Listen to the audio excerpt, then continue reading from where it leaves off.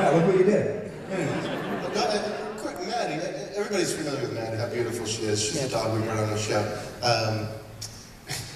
After we had her for a few weeks, she was with us. Jay sort of pulled us aside, pulled us together. Sorry, I'm going to tell this story because I think it's funny. But he says, "Hey guys, look, we got to take this seriously. We have a dog, and the last thing I want is for somebody to think that we're some Scooby Doo outfit running around." And so Amy Bruni is sitting back and goes, "Jay, we're a group of ghost hunters in a van with a dog." She's like, "I have red hair." All we need is some blonde guy with an ascot. And we're full platinum. The best part is you see Grant standing over to the table or something with it, and he looks like friggin' Shaggy. He does. All right, it works out. I love that story, dude. Come on, guys. Ready? Okay, sorry. I got All right, next. Let's go. All right, Altoona, Pennsylvania. Guys, this is one of the first, this was the first case it aired. Very first on our case show. it aired, yeah. Brenda, she was terrified about her daughter having experiences with an apparition that was in the house. She'd hear her daughter arguing back and forth. She'd open her daughter's door to find her having a tug-of-war with a stuffed animal. She'd let go of the animal, and it would just hover there. So she was feeling that her daughter was being threatened, that her daughter was just not safe. I can't imagine. It's scary. This was one of the things we caught in the house, so...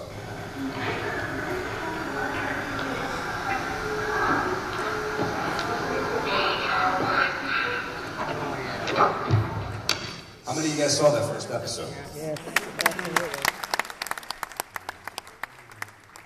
I'm going to play it again for you.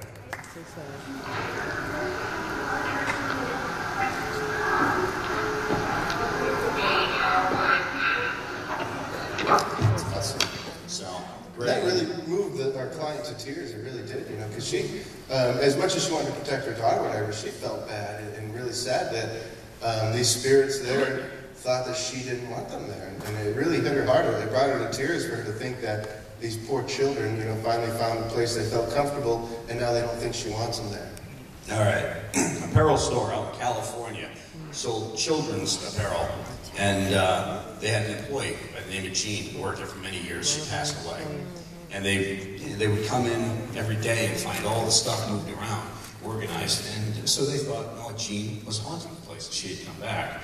Well, while we were in there, we were trying to make contact with Jean, and well, this was the response we got. Say something, Bill. Let them know that it's you.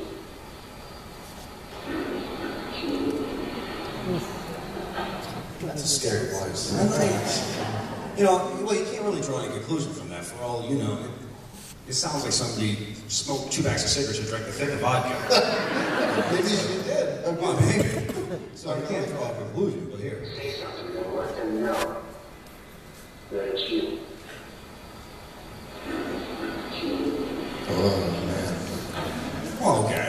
If I had heard that, I probably wouldn't have stayed in there. But yeah,